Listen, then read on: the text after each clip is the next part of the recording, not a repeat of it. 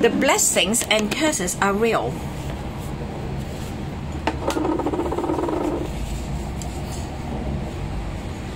God said, if you do this, you will be blessed. If you do that, you will be cursed.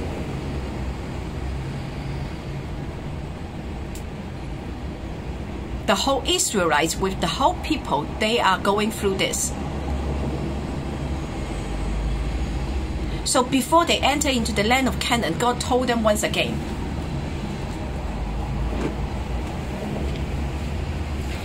At first they received blessing, but it was getting worse and worse. At the end, the whole nation was destroyed.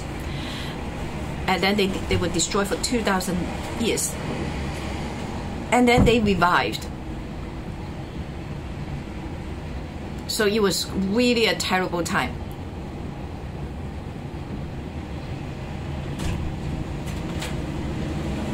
Basically, they live out Deuteronomy chapter 28 with their whole life for generations.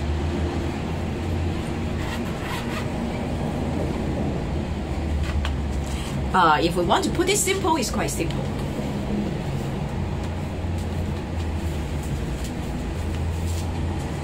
But you listen, you don't take it in.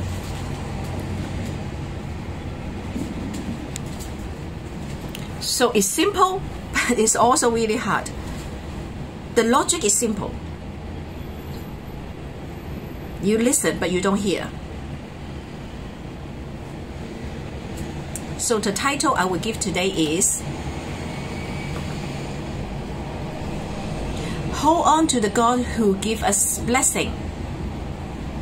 Or we say that hold fast to the God who gives us blessing, who blesses us.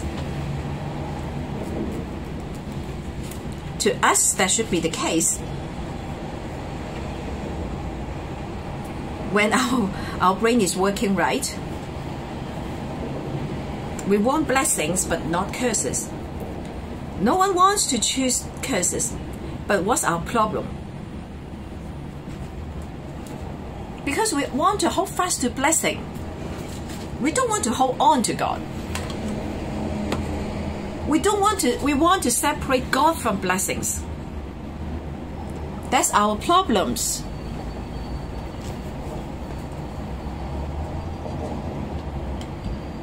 Just like the prodigal son in the New Testament.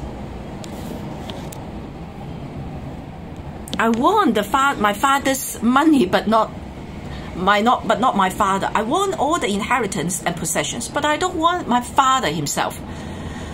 When I got all the money, then I just leave. That's the key point. Yes, every one of us wants blessing.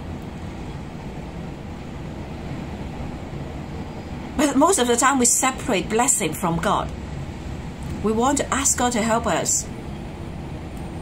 We must hold fast to the God who blesses us.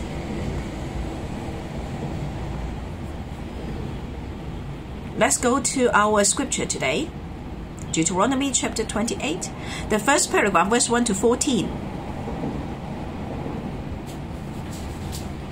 God first, comma, we will be above all nations. Above all nations. Verse 1. If you fully obey the Lord your God and carefully follow all his commands I give you today, the Lord your God will set you high above all the nations on earth.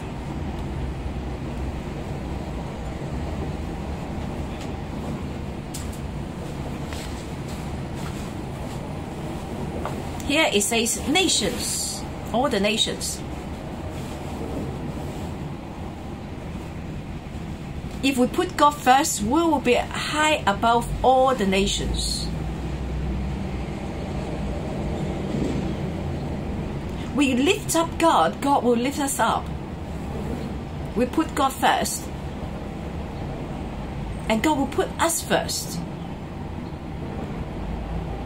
Then God will set us apart from the rest of the world.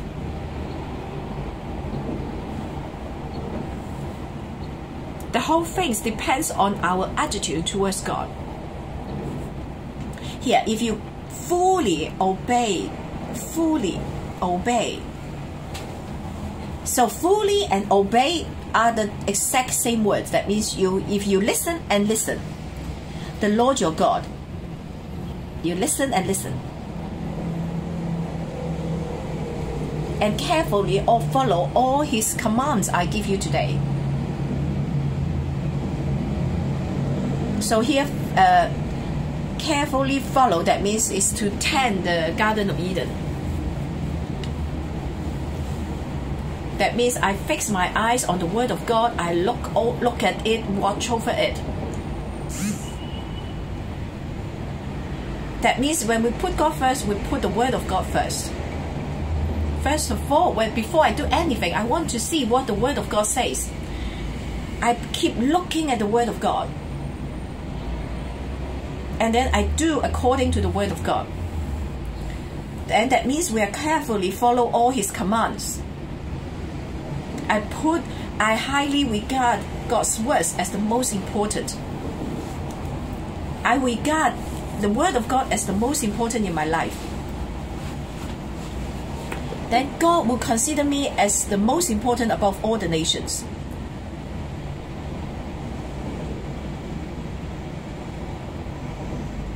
How do we say that it's above all nations? The key is on the first verse. Then you will go on. Verse 2. All these blessings will come on you and accompany you if you obey the Lord your God. Verse 2.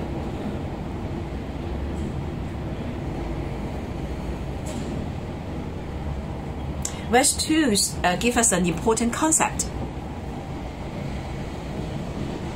We have two blind spots, human. First one, we want blessings. But I want to, cut off all ties with God. That's the first problem. The first one, we thought that we can chase after blessings. But blessing will run away from us.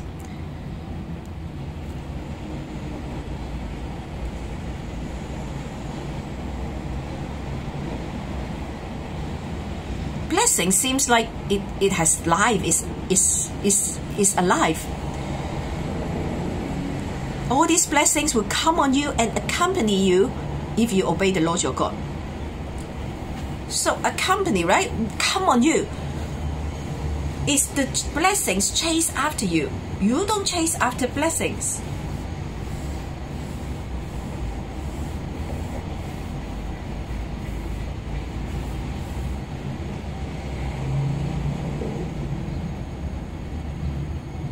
There is a story that we used to tell like little kids.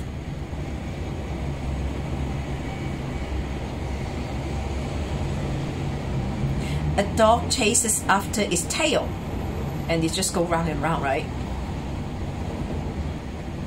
And the other dog said to the dead dog, "What are you doing?" "I want to, grab my tail."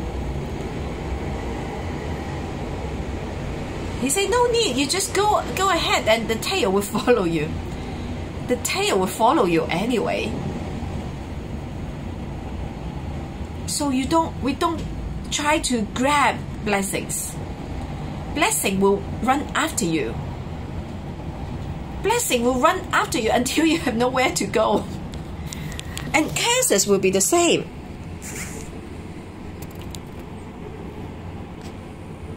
So these are the two major blind spots of man. We want to separate God from blessings. We really think that we can chase after blessings.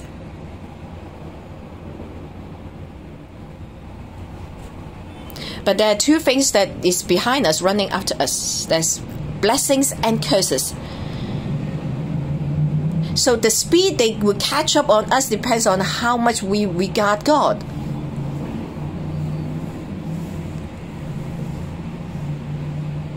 If we put God first, God will make us set us high above all the nations. You say, "Oh no, it's too abstract, I can't understand." Then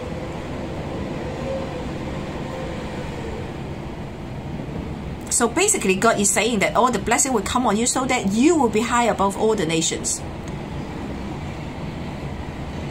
blessings mean bowing down, kneeling down. That means kneeling down. All things will bow down, kneel down before you.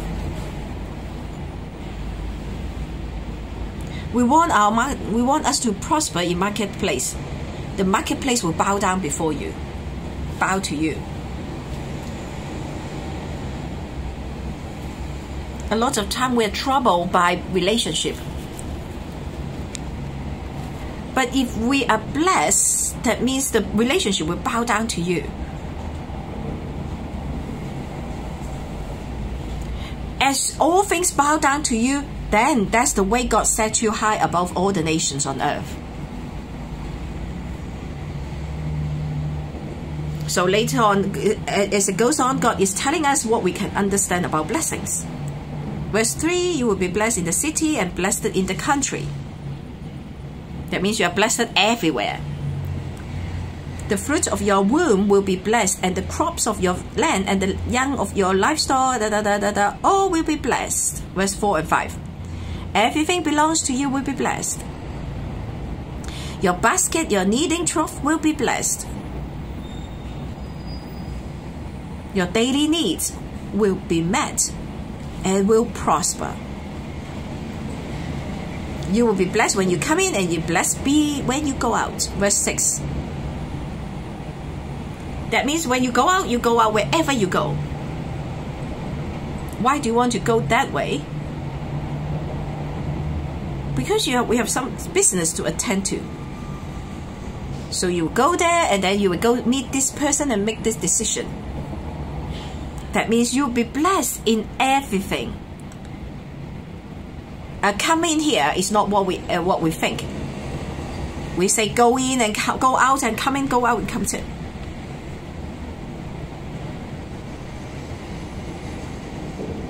Come in actually means relationship, contact of relationship. That means you'll be blessed in relationship. Verse 6. That's what verse 3 and 6 tell us. Verse 7 to 14. Be victorious in riches. And here verse 7 talks about enemies. And then verse 8 talk about everything you put your hand to. Talk about prosperity. Everything, all the problems you want to solve will be smooth. Verse 10. Then all the peoples on earth will see that you are called by the name of the Lord, and they will fear you. That when you declare the name of the Lord, they knew that you belong to God, then they will fear you. Verse 7 talks about we will be victorious.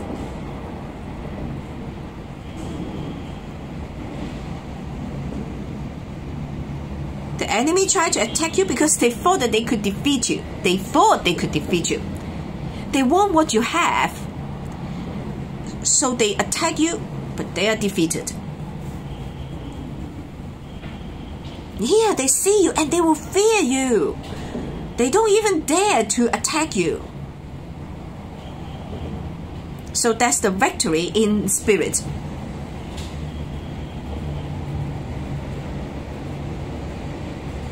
And then there will be rain from heaven and bless all your crops, prosperity and riches. That's what verse 1 to 14 tells us, the first paragraph. In everything that you can think of, wherever you are, whatever decision you are making, whatever is related to you, you want to do, everything will bow down to you.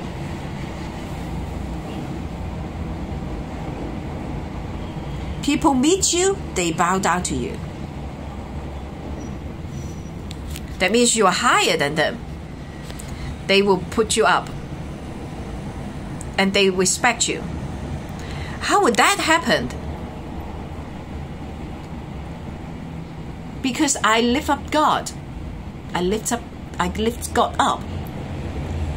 So in all area, I will prosper. That's what verse 1 to 14 tells us. when we put God first, He will put us first before all the peoples on earth. But if we do not put God first, then we are worse than all the nations on earth. 15 to 28. If you put God last, you will be scattered in the world. Here you will be like, so here I'm in the promised land. Why will I be taken to the nations? Because I'm in captivity. So I will be taken away to a nation.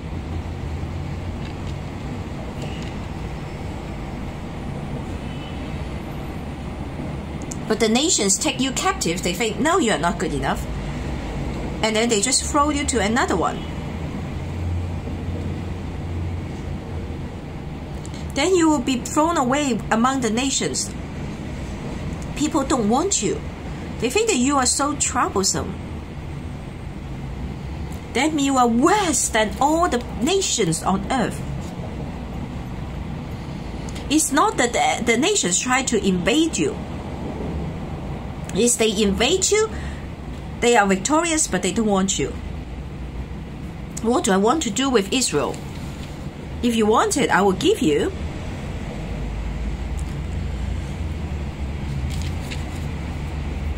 Just like Siberia in Russia, who wants to go there?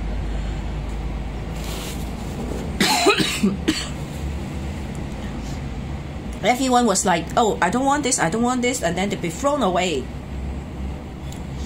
So you were set above nations, but if you don't obey God, you're worse than the nation of the world. 16 to 19, corresponding to verse 3 to 6. Blessing is about bowing down. How about curses?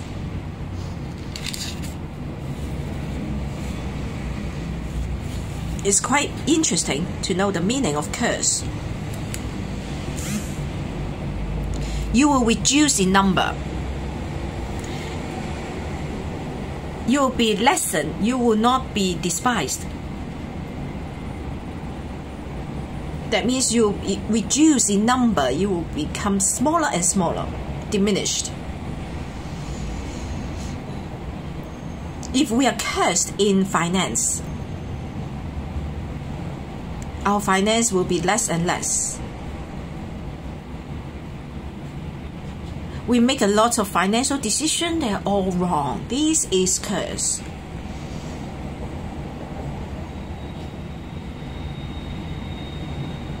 You should have few hundred cattle and herds, then 20% less next year, and then 20% less next year.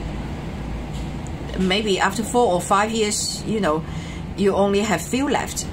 Then you're cursed. You are reduced in number. You're diminished. The curse will run after the person. What does that mean? The curse will run after a nation. A person, a nation does not follow God. What should God do? He will make you reduce in number.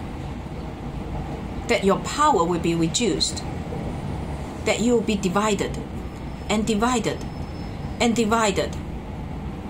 And then you have no strength left.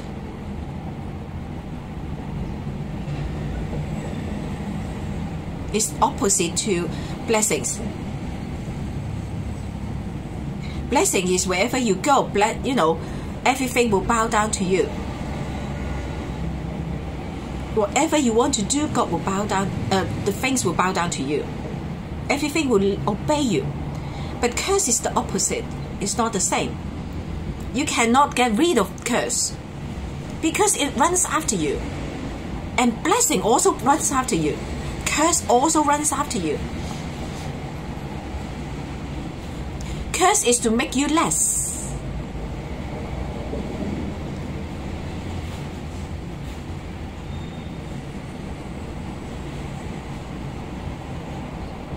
It's a judgment of God on those who are opposing him. Maybe it's a person, a people, or a nation. You are opposing me. I will make you less and less. See if you will reflect on yourself. Oh, you don't reflect on yourself. You will be lesser. You just be less and less and less. And then you will be weaker and weaker. Low and lower. And then verse 20 to 24, the curse of death. And then it always says that you will be destroyed and come to sudden ruin. Verse 20. And then verse 21 at the end is like, till you perish. 24, you destroyed. You don't just diminish. God wants to destroy you altogether.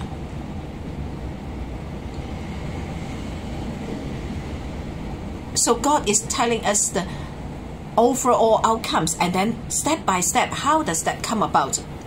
Verse 25, about your enemy. That means you will lose protection. Your enemy will be able to defeat you easily. The protection is not just from the enemies. You will come at them from one direction. Verse 26, your carcass will be food for all the birds and the wild animals, and there will be no one to frighten them away. Even the birds of the sky will eat you. If you are without protection, that will be your outcome. You will have sickness, and then you will lose healing.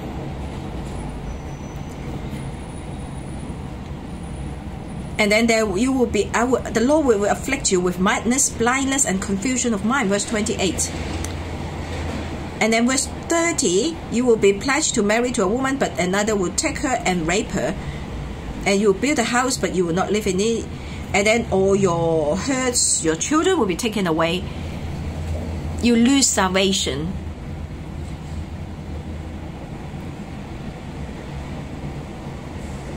So it's telling us what curse will look like. 38 to 44 talk about the attack on a curse on finance. Verse 45, all these curses will come on you. They will pursue you and overtake you until you are destroyed, because you did not obey the Lord your God and observe the commands and decrees he gave you. Verse 45.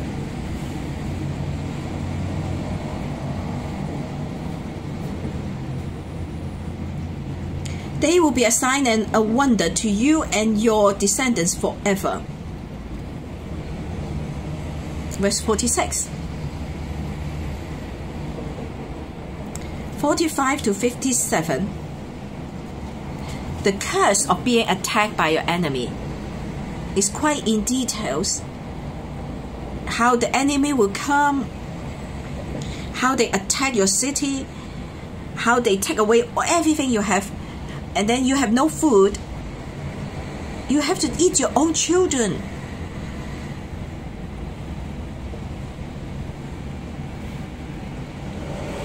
That's the necessary step that you are being thrown away in the nations. First of all, you must be invaded by nations. Nations will attack you, invade you. Then you will come to this point.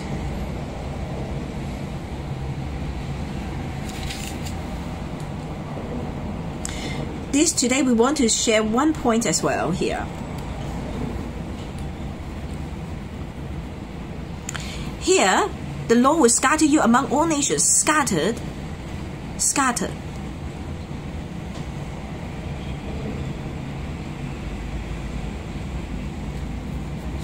You would say that, I do not obey the Lord our God and carefully follow all his commands. That's my ending.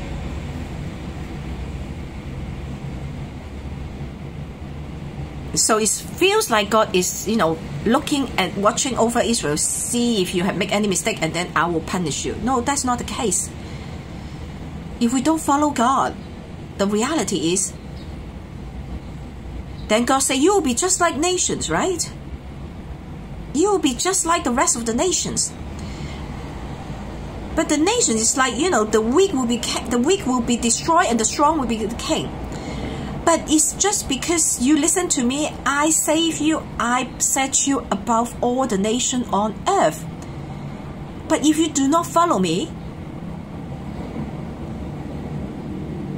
I don't need to prune you. You simply lose my protection. You lose my presence. You will be just like nations. You just invading each other, attacking, and then being defeated. But you are a little bit different from the nations.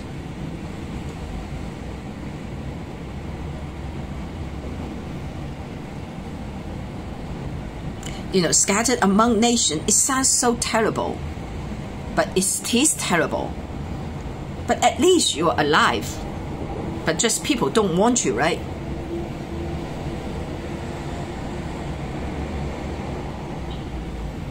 You will be cast away from this nation to another one.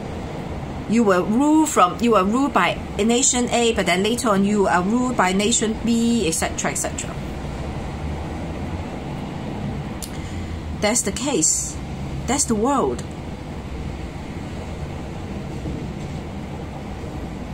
But because you were saved by God, so you are alive. But people don't want you. That is the case.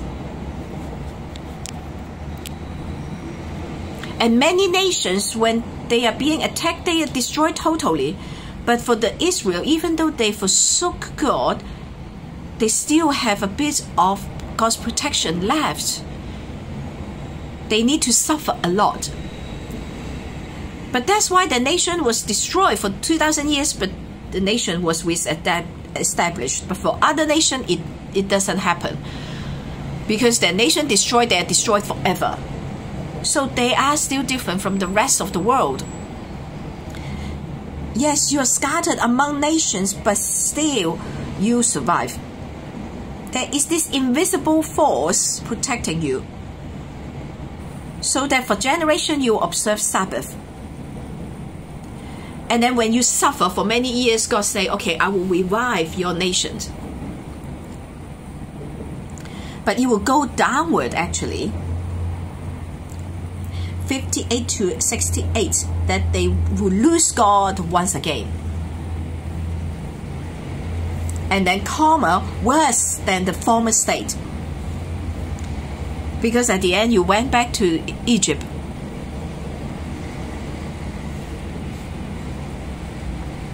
You want to be sold as slave, but no one wants to take you.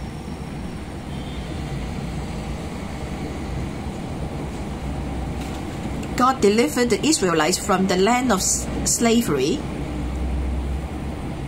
but the Israelites chose to forsake God. Then God delivered them to Egypt again. But this time not as slave. That you want to be slave, no one wants to take you.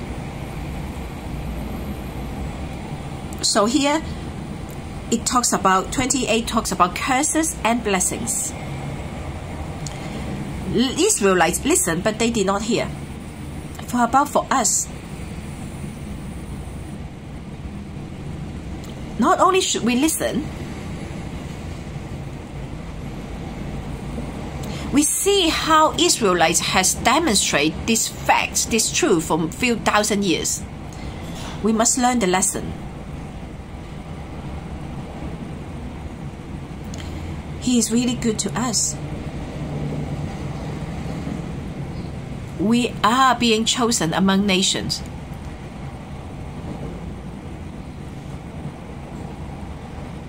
We have seen how God disciplined Israelites for a few thousand years. Chapter 28, for the few thousand years Israelites experienced that. There is a conclusion here. do not separate blessing from God. Yes, no one wants curses. We want blessings. But a lot of time we're prone to separate blessings from God. We thought we just hold on to blessings. We don't understand that God blessings should come after us. God blessings should overtake us, come after us, so that we are high above all the nations. But you must know that in the same time, curses are going after us if we don't follow God. Everything we do will not prosper.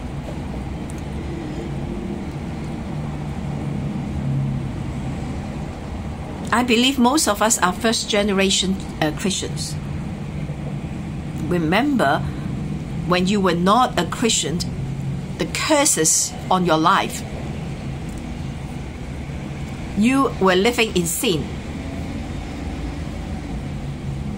You need to take on the curses from the family line. Everything was not smooth.